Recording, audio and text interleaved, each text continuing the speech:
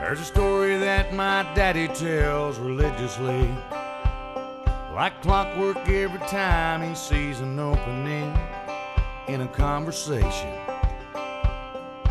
about the way things used to be. Well, I'd just roll my eyes and make a beeline for the door, but I'd always end up starry-eyed, cross-legged on the floor, hanging on to every word. Man, the things I heard. It was harder times and longer days, 5 miles of school uphill both ways. We were cane switch raised, a dirt floor poor. Of course, that was back before the war. Yeah, your uncle and I made quite a pair, flying F-15s through hostile air. He went down, but they missed me by a hair.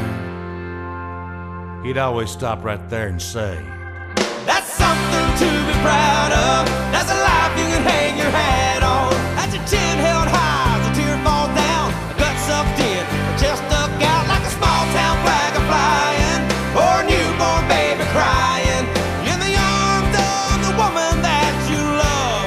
That's something to be proud of."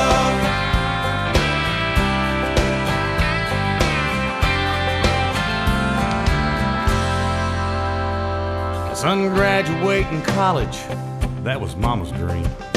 But I was on my way to anywhere else when I turned 18. 'Cause when you got a fast car, you think you got everything. But I learned quick those GTOs don't run on faith.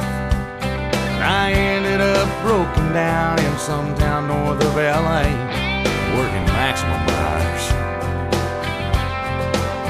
for minimum wage. Well, I fell in love, next thing I know, the babies came and the car got sold. Sure do miss that old hot rod, but you sure save gas in them foreign jobs. Dad, I wonder if I ever let you down, if you're ashamed how I turned out. Well, he lowered his voice, then he raised his brow, said, "Let me tell you right now, That's something to be proud of.